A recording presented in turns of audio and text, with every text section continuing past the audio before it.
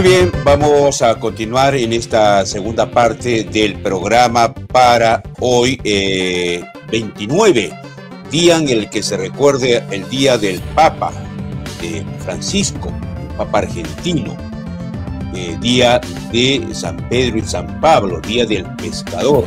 Nuestro reiterado saludo para todos los pescadores, sobre todo artesanales, ¿no? Muy bien, hemos invitado para hoy a dialogar en este bloque de entrevistas al señor Corrales. Como saben ustedes, ayer culminó el paro, se levantó la medida de fuerza. Inicialmente se habló de un paro indefinido, luego de 48 horas. La verdad es que no se ha tenido una idea clara. Sin embargo, un sector de transportistas ha dicho: no acatamos esta medida de fuerza, lo vamos a hacer recién a partir del 18 de julio. ¿Qué ha significado esto? ¿Algo en especial? Ha sido una alarma, una alerta de lo que se viene. Estamos con el señor Javier Corrales, él es vocero del Frente de Transportistas y Conductores del país. Ya nos acompaña en línea y le damos la cordial bienvenida. ¿Cómo está usted? Bienvenido a Controversia TV en Arequipa. Muy buenos días, saludando al programa Controversia y agradeciendo el espacio que nos pueda brindar para llegar a nuestros hermanos del departamento de Arequipa. Muy bien, ¿nos puede usted explicar, bueno, en qué consistió esta medida de fuerza? Porque es un poco curiosa, ¿no? A ver, para distinguir un poco, los compañeros que hicieron la convocatoria para el día 27 fueron otros gremios. ¿No? En esto queremos hacer la distinción en que nosotros representamos al gremio de transportistas, de conductores y a nivel de lo que es el transporte de carga pesada a nivel nacional. Somos los que hemos llevado la medida de lucha el 28 de marzo. Claro, entonces ustedes no han acatado en esta medida de fuerza, ¿sí? No, nosotros hemos postergado la fecha para el día 18 de julio. En un principio, hace aproximadamente un mes, nosotros somos los que hemos hecho la convocatoria para este 27, pero tuvimos, por razones, que trasladar la fecha al 18 de julio. Y las razones son claras. Es lo que han podido ver ustedes, hermanos del departamento de Arequipa, cuando muchos tal vez han utilizado términos despectivos hacia nuestra persona. Cuando habíamos cambiado la fecha, era justamente por lo que está pasando actualmente en el Perú. Nosotros ya teníamos información que esta fecha, no por nuestros hermanos transportistas, porque en realidad ellos han salido el 27 a reclamar justos derechos a algunos grupos en el Perú, algunos gremios, pero hay que hacer presente que esta fecha ya estaba pretendiendo ser politizada y ahí está la prueba exacta en todo el Perú, cómo han salido, diríamos, organizaciones, más que todo en temas políticos. Y en esto nosotros hemos sido claros que no podríamos, como organización de transportistas de carga pesada, ser utilizados políticamente. De esto han escuchado, la población ha salido, que al dirigente lo han pagado, vendidos, unos a favor, otros en contra, pero creo que ahí demostramos que somos una organización totalmente transparente, apolítica. Nosotros no podemos intervenir en situaciones políticas. Bien, eso significa que la medida de fuerza, este paro de 48 horas que inicialmente se habló de indefinido, ¿ha fracasado para ustedes? Bueno, no podríamos utilizar ese término, ¿no? Simplemente decir a los compañeros que han salido que nos hubiese gustado, ¿verdad?, el día 27 estar presentes, pero lamentablemente nosotros ya teníamos información de lo que iba a suceder en Lima, en todo el Perú, y no podíamos nosotros nuestra medida de lucha mezclarla, ¿no?, con estos temas políticos. Nosotros sí exhortamos a todos nuestros hermanos que están en una situación. Estamos en una situación de crisis a nivel del transporte de carga pesada, a que nosotros vamos a salir unidamente en todo el país, y esto lo decimos con contundencia. El día 18 de julio estamos mucho más organizados que el mes de marzo y vamos a ir a decirle al presidente Castillo que cumpla lo que ha firmado, al Poder Ejecutivo que cumpla tal como en los cronogramas que se ha comprometido frente a la medida que nosotros hemos llevado el mes de marzo. En esto sí somos claros en mencionar a todas esas personas que han pensado mal. Nosotros no hemos dejado a medias el trabajo, por el contrario, de manera mucho mejor organizada, vamos a salir el 18 de julio a nivel de todo el país, de todos los departamentos, el transporte de carga pesada. Bien, significa que los gremios que hoy acataron o hasta ayer acataron esta medida de fuerza, ¿se plegarán también a la medida que ustedes convocan para el 18 o ellos, digamos, todavía no han definido si los apoyarán a ustedes?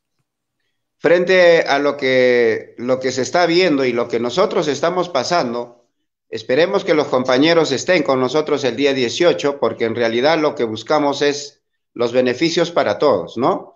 Espero puedan ser más objetivos. Han visto, ¿no?, cómo tal vez el Frente Nacional está organizado a nivel nacional y realmente nosotros lo que queremos es la unidad de todos. En esto exhortamos y hacemos de manera directa, así, la invitación a participar de las reuniones previas que se van a tener para hacer una buena coordinación.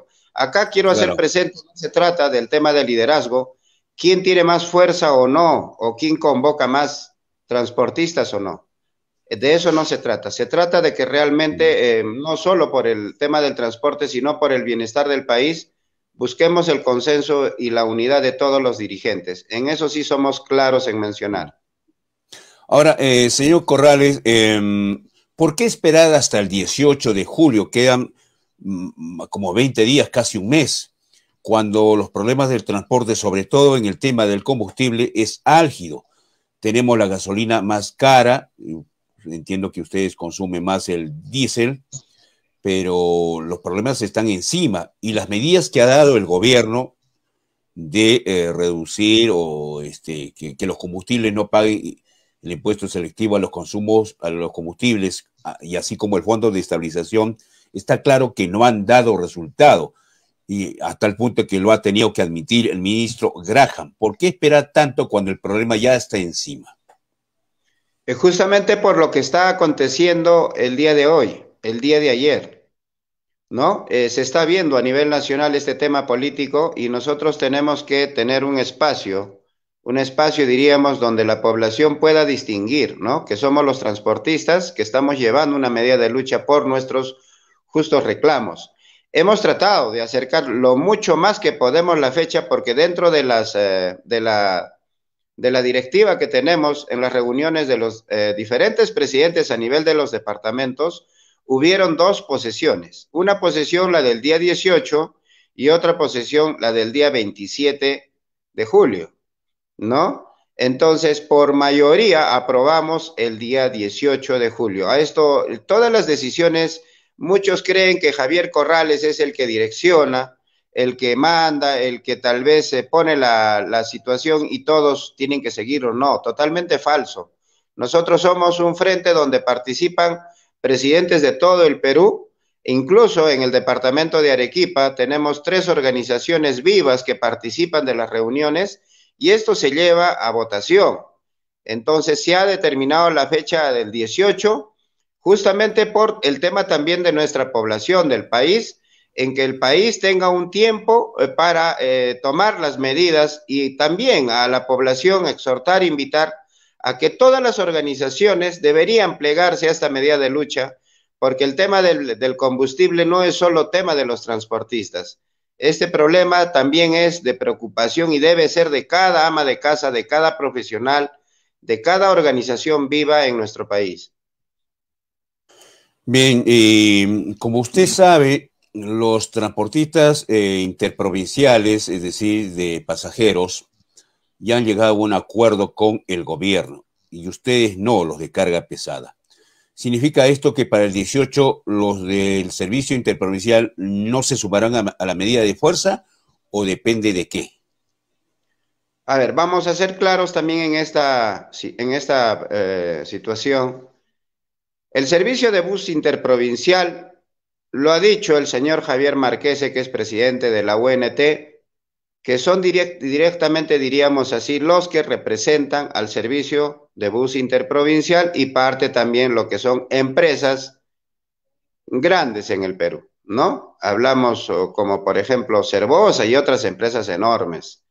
Nosotros, el Frente Nacional de Defensa de Transportistas y Conductores, somos los MIPES, somos los transportistas de 1 hasta 5 tal vez unidades, que somos, y lo decimos claramente, el 80% de que cubrimos el transporte de carga pesada a nivel nacional.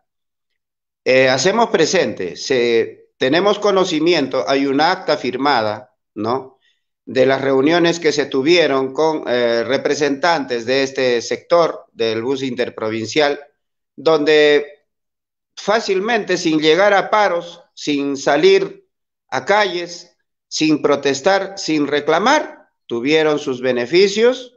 Yo no sé si de esto conoce la población, pero ahí están las actas. Ustedes como prensa pueden buscar estas actas, dar información, porque es admirable, ¿no?, cuando este sector, diríamos que en lo que es el transporte, diríamos más que todo de nosotros de carga pesada, pues en comparación, es un mínimo porcentaje en el Perú, ¿no?, el servicio de bus interprovincial, pero son los que directamente más beneficio tienen, como el tema de la exoneración de impuestos.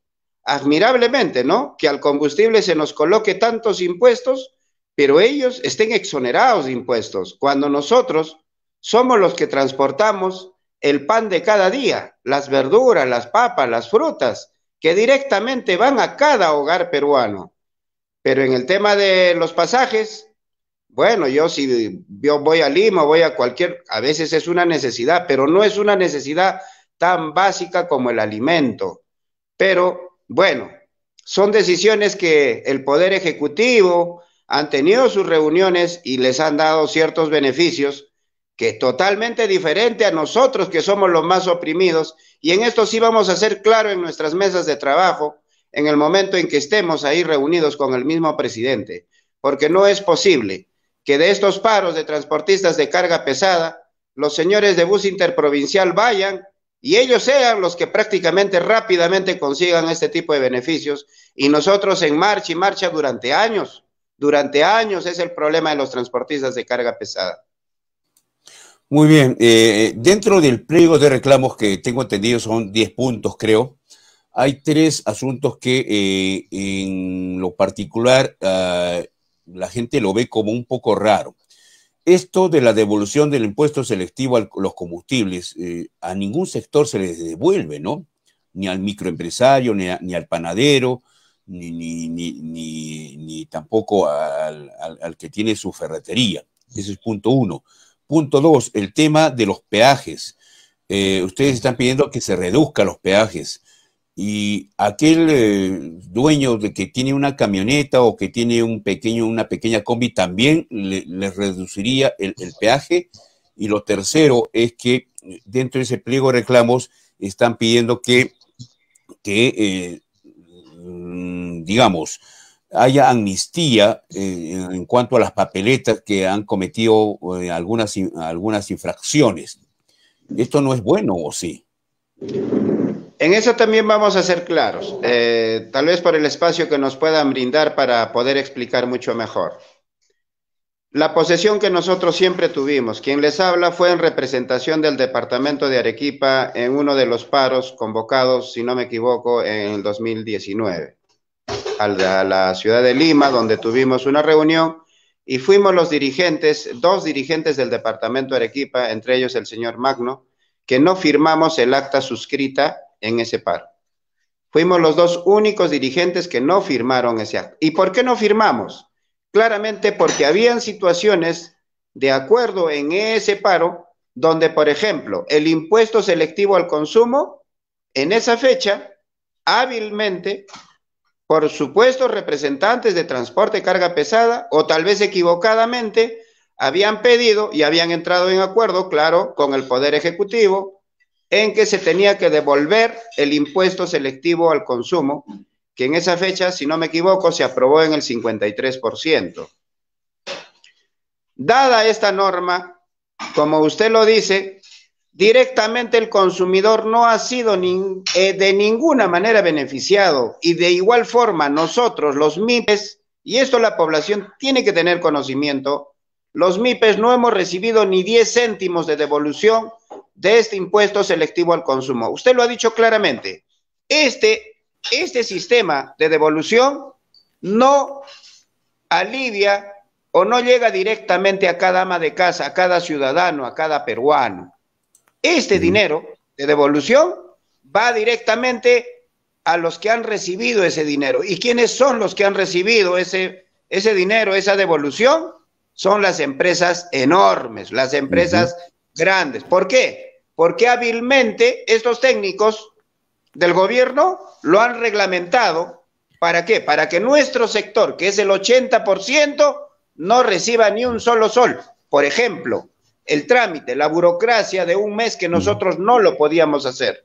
El tema de las infracciones, que usted tenía una pequeña infracción, tampoco podían devolverle ese dinero.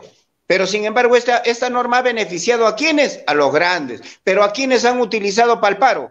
A nosotros, a los transportistas MIPES.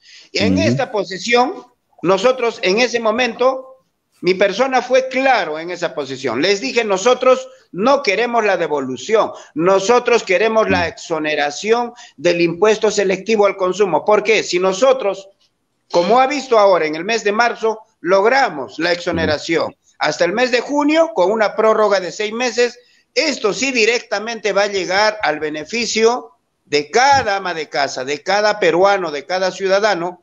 ¿Por qué? Porque ese dinero que se paga va a ser directamente afectado al costo del combustible, que es un promedio de $1.30, $1.40 por galón. Claro. Entonces, esto sí llega directamente beneficio a cada ciudadano. No es que me devuelvan el dinero, yo agarro ese dinero, me lo guardo como empresa grande y es bueno el pueblo que se siga, discúlpeme el término, muriendo de hambre. Entonces, son posesiones diferentes, como usted puede ver, ¿no? Donde nosotros no solo nos preocupamos por nuestro sector, nosotros somos de la realidad, de todo lo que establece el gobierno, que también debe ir para beneficio de toda una población. Muchos desconocen este tema, hacen argumentos que realmente no tienen un sustento técnico, pero usted lo ha dicho, y esto claramente es lo que nosotros ahora reclamamos. Este impuesto selectivo al consumo ni siquiera se le ha debido gravar al combustible, porque dentro de su reglamentación, para lo que ha sido creado este impuesto, es para los artículos de lujo. ¿Qué quiere decir? Si usted tiene mucho dinero, le gusta la bebida o se quiere comprar un carro de lujo, para eso se ha creado el impuesto. Pero, bueno, hábilmente, políticos de turno lo han insertado dentro de uno de los impuestos para el diésel, y por eso es que pagamos los combustibles y por otros temas también más caros del mundo. Claro. Ahora, en el tema de los peajes, el gobierno dice, bueno, la mayoría de los peajes están concesionados. Yo no puedo reducirles el peaje porque estaría atentando contra el contrato que el gobierno ha suscrito con esa empresa y esa empresa tiene una tarifa. ¿Cómo posibilitar que se reduzca el peaje, pero que también beneficie al que tiene una camioneta o al que tiene una combi y no necesariamente al que tiene su camión de transporte? A ver, en ese tema de los peajes, que decirlo claramente, es admirable como en nuestro Perú, como en nuestro país, hayan políticos que hayan estado de turno y hayan fácilmente manejado toda una telaraña para también modificar algunas, diríamos, normas claramente, parte de la Constitución, algunos artículos en que esto directamente puedan defender a estos privados. Donde el gobierno ahora dice, no puedo hacer nada, estoy de brazos cruzados, porque sería anticonstitucional, ¿no es cierto? Entonces, ¿qué hemos pedido nosotros? Hemos pedido la revisión de contratos. Sabemos que el tema de la Constitución y a esta modificación en algunos artículos que realmente favorecen a los privados va a tomar tiempo, pero ¿cuál es la solución rápida? El tema de la revisión de contratos. En alguna parte de la ley, en un artículo, menciona claramente que cuando hay acuerdo de dos partes, en este caso de los peajes, se puede tomar nuevas políticas o en todo caso nuevos acuerdos en cuanto, por ejemplo, al tema del pago, ¿no? Sabemos que admirablemente los peajes pagamos los peajes más caros del mundo. En ningún país se paga un peaje tan caro, admirablemente. pero esto está justamente dentro de esos contratos amañados que han tenido.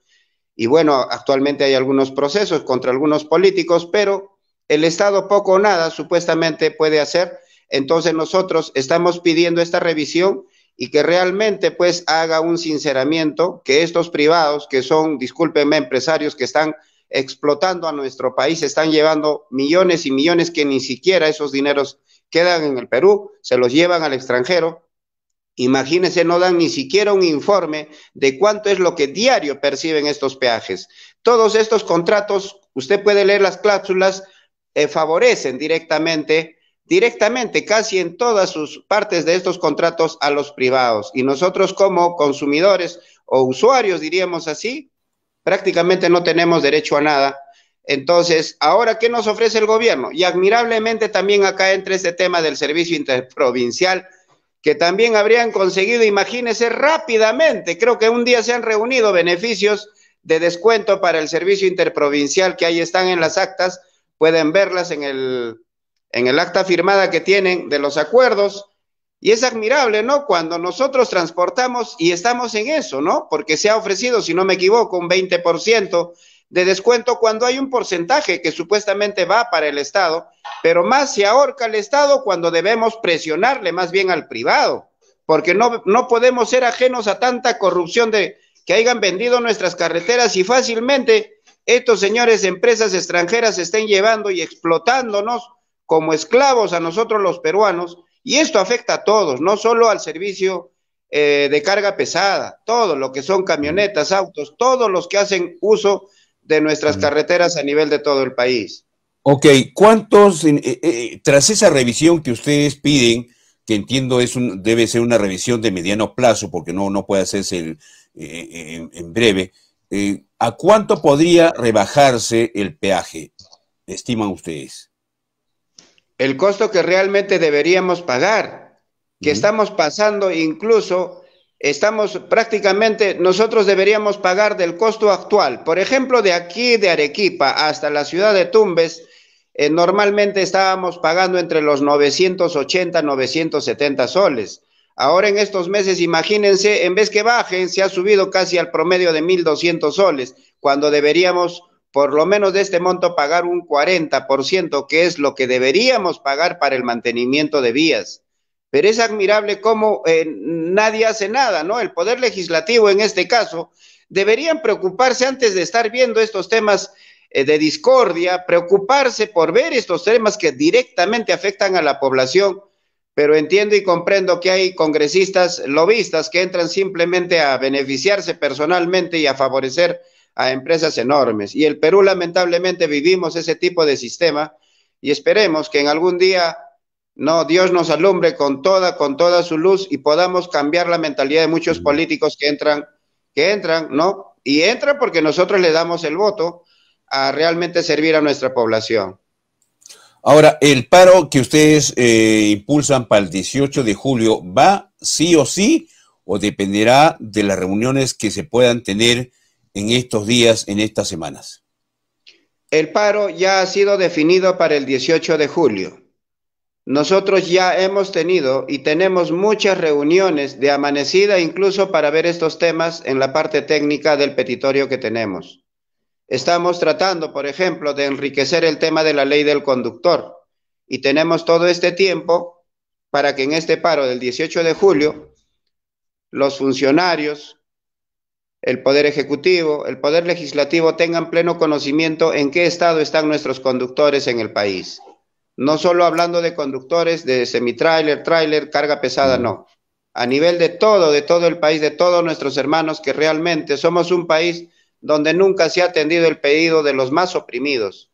Nunca se ha atendido. Es como cuando sacan normas, leyes, ¿no? De Reactiva Perú, sacan que reactivemos la economía, pero no se dan cuenta que tenemos en la parte sierra, en la parte selva, en la costa, en el norte, sectores donde nuestra población está en los últimos rincones del Perú que nadie se acuerda de ellos. Yendo acá cerca nomás, la altura de Arequipa, vean la parte sierra, cuántas familias totalmente abandonadas y quién ve por ellos, nadie. Entonces somos igual, eso es lo que reclamamos, que nuestro sector del conductor sea realmente atendido. Vamos a hacer muchas más propuestas coherentes, desde luego, realmente que se saquen leyes a favor, que sean objetivas y para beneficio de todos los conductores. Y el día de 18, sí o sí, vamos al paro de manera unida a nivel de todo el país. Tenemos nuestras bases, tenemos nuestros comandos, que le llamamos en todo el Perú, y vamos a salir con mucha fuerza. Tengan la seguridad el día 18 y esperemos la población nos entienda y nos comprenda. Somos los dirigentes a veces mal vistos, víctimas de todo, porque en este tema político hay unos que por un lado nos dicen, le pagó Keiko, dicen, por otro lado dicen, le pagó el gobierno para que no hagan el paro. La verdad no sabemos en qué posición ponernos, porque lo único que queremos, hermanos del departamento de Arequipa, es el bienestar de nuestra población. Y otros dicen, solo los transportistas reclaman para ellos. Claro. ¿Qué nos benefician? Dicen otros. Y seamos consecuentes en lo que ya se ha venido trabajando y pensemos en que en realidad el tema del combustible no solo afecta al transportista. Ecuador, por ejemplo, cuando tocan el tema del combustible, todo el mundo sale a hacer su protesta. Hasta las comunidades nativas se concientizan y salen a reclamar el tema del combustible. ¿Por qué? Porque este es problema que nos afecta a todos. Entonces, es admirable, ¿no? Cuando hay ciudadanos, respetamos su posesión, pero no se concientizan y o tal vez viven en un sector muy cómodo, ganan mucho dinero y bueno, no les afecta pagar que pagar el combustible, no les afecta, ¿no? En eso somos respetuosos, sí. Sí, pues en Ecuador hay una paralización que ya supera, creo, los 15 días y el galón de gasolina allá está en $2.55 y acá está en $6.15 y no hay ninguna protesta y todo sigue en calma. Y bueno, solamente un detalle final, señor Corrales. Ahora que se acercan las elecciones, algunos candidatos que postulan al gobierno regional de Arequipa están proponiendo una autopista a lo largo de la Panamericana, desde que se inicia en el límite entre Ica y Arequipa y a Arequipa con Moquegua. ¿Usted le parece viable esta propuesta? Bueno, dentro de estos temas políticos, como ciudadano puedo decir, y bueno, como parte del sector transporte, mire, yo le voy a comentar, hay un problema actualmente en el departamento de Cusco, donde lamentablemente el gobierno del departamento de Cusco, en este caso de Cusco, de la misma capital, habrían sacado una ordenanza municipal donde priva el derecho no solo a los transportistas, está privando el derecho de trabajo a todo el sector comercial, empresarial. Esta ordenanza que dice que los vehículos pesados solo pueden ingresar a partir, si no me equivoco, de las 8 de la noche hasta las 5 o 6 de la mañana, o creo 9, 10 de la noche. La norma ahí la tenemos, pero en esto hacemos presente cómo puede, ¿no es cierto?, dentro de la proyección que debe tener una autoridad, en este caso provincial, distrital, cómo pueden actuar de esa forma cuando lo básico es las vías de comunicación. El tema del abastecimiento de los mercados, tiendas, abarrotes, ferreterías, ¿qué se llama? Talleres, que de eso viven. Pero usted va a la ciudad del Cusco, no puede ingresar si usted va con un carro de carga pesada durante todo el día. Y es admirable, ¿no? En este proyecto que usted menciona en el departamento de Arequipa, deberíamos tener nuestras vías de evitamiento bien establecidas a nivel de todos los departamentos, pero bueno, habría que esperar, habría que ver si realmente todo compromiso de estos señores políticos, disculpe, pero con la edad que tengo, he visto tantos políticos que en campaña hablan, ofrecen de todo, pero llegado el momento, hasta su propio vecino lo desconocen. Es admirable en nuestro país. Tal vez por ahí pueda salir un buen candidato que pueda cumplir, pero sí las vías de comunicación son muy importantes. Cuanto más vías de comunicación tengamos de manera vista a futuro, con proyección de que esto va realmente a servir para un gran porcentaje de la población, son proyectos que se tienen que hacer un buen estudio técnico, ¿no? Para lanzarlo. No solo se trata de hablar, sino de que los candidatos digan, acá está mi proyecto técnico, va a realmente llegar esto a beneficio de un gran sector. Y esto es lo que estoy mostrando. No es fácil que yo como candidato salgo, yo voy a hacer esto, el otro, pero no hay un sustento técnico realmente que que podamos mostrar a la población. En esto somos claros. Bien, ok, yo le agradezco, don Javier Corrales, estaremos dialogando en otro momento, a ver cómo prospera esta medida de fuerza que ustedes van a acatar y a ver si el gobierno también, digamos, tiene los pantalones como para poner orden en el sector de transportes. Gracias a usted. A usted las gracias por el espacio que nos ha brindado. Muchas gracias. Bien, gracias. Ha sido el señor Javier Corrales, vocero del Frente de Transportistas y Conductores del Perú, a respecto de esta medida de fuerza que están anunciando para el próximo 18 de julio. Ok, vamos a ir a una breve pausa. En un instante vamos a retornar con la parte final para nuestra emisión de hoy. Volvemos en instantes con los minutos finales de hoy 29.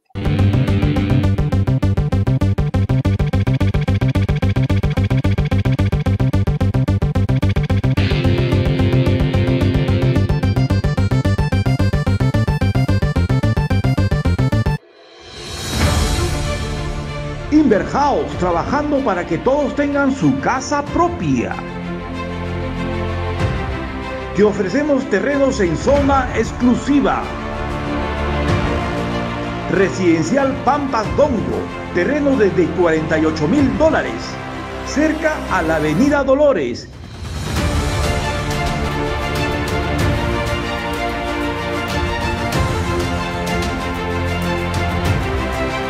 Con grandes facilidades de pago, 4 años para pagar, con un inicial del 30% separa tu terreno, documentos saneados, escrita en registros públicos, venta directa del propietario.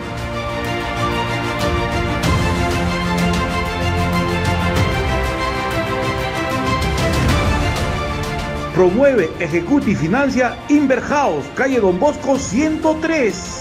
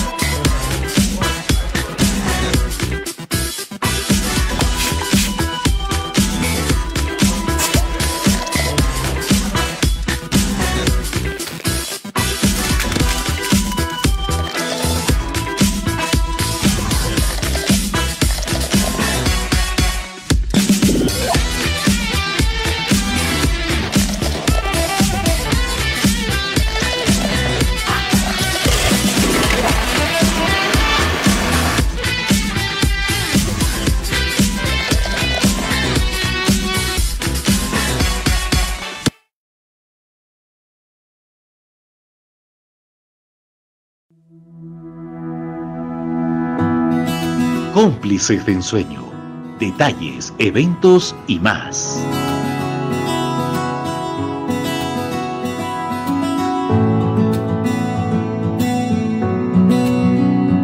Somos tus cómplices de ensueño, tus mejores aliados para sorprender a las personas que quieres.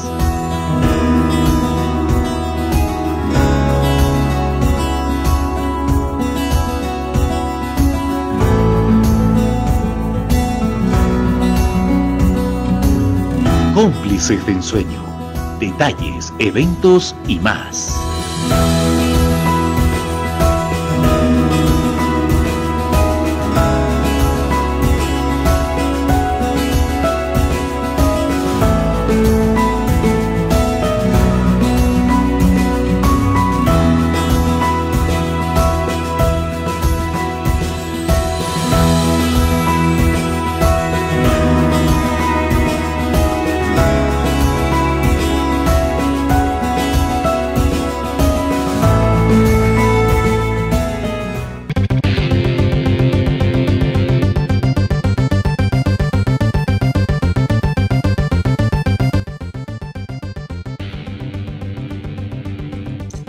Ok, vamos terminando el programa para hoy, este miércoles, mitad de semana, 29, el Día del Pescador, Día de San Pedro y San Pablo, Día del Papa. Vamos a mostrarles la portada de Controversia rápidamente porque el tiempo nos está ganando. Esta es la portada de nuestro periódico para hoy, 29. provocan atentado en Socavón, deja 20 mineros afectados y 4 están graves. Esto ocurrió pues justamente en Atico, donde se ha producido la masacre la vez pasada. Varios de ellos fueron trasladados al hospital de Carabalí, son de Calpa Renace, responsabilizan a Intigol, la que está bajo la administración o concesión, y Atico Calpa, que es el otro grupo de mineros artesanales que se disputan la zona, a pesar de que ahí dicen policía ahí acordonada en la zona, ¿no? ¿Cómo se ha podido producir un atentado de esta naturaleza? Esa es la pregunta. Encuentran cuerpo de una persona en vivienda de Cabanaconde. Se trataría de belga Natasha de Combridge. Se trataría. Ayer ha circulado esta noticia. Se entiende que a esta altura de la mañana ya hay la autorización de la policía para que pueda ingresar a la casa y pueda ver y hacerse los exámenes correspondientes si realmente se trata de esta extranjera o no.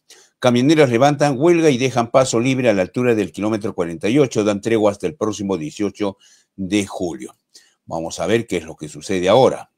Cierran varias farmacias por no contar con el registro sanitario. Son 11 locales de La Joya y Majes. ¿Qué les parece a ustedes? Se duplican pacientes hospitalizados por la COVID-19. Cuidado con esto. Respecto a la semana pasada, hubo un rebrote en psiquiatría del Hospital General, es decir, el Honorio Delgado. Y de otro lado, Melgar se enfrenta hoy miércoles al Deportivo Cali por Copa Sudamericana. Dominó, no conoce derrotas hace 9 semanas, 9 fechas, por lo menos en el torneo local, ¿no? Así que esperemos que Melgarcito obtenga un triunfo importante, al menos un empate, dado que en el partido de vuelta se entiende que debería de ganar de local. Esta es la portada de controversia para hoy miércoles. Muy bien, 8:21. Y antes de terminar, queríamos mostrar también este comunicado que ayer debe haberle creado mucha zozobra al señor Pedro Castillo y al propio gobierno. Resulta que Cerrón ha emitido este comunicado que lo tenemos en pantalla. A ver si lo podemos mostrar. Este es el comunicado que ha emitido el Perú Libre. A ver, el titular dice lo siguiente: Perú Libre invita al presidente de la República, Pedro Castillo, a renunciar a su militancia. El CEN, es decir, el Comité Ejecutivo Nacional, la bancada de Perú Libre y la Comisión Política del Partido Perú Libre, después de haber evaluado estatutariamente el comportamiento del militante José Pedro Castillo Terrones, inscrito el 30 de septiembre del 2020, le extienden la invitación a su renuncia irrevocable, considerando de su actual investidura de presidente constitucional de la República, antes de iniciar un proceso administrativo disciplinario de conformidad con el artículo 37 del estatuto partidario.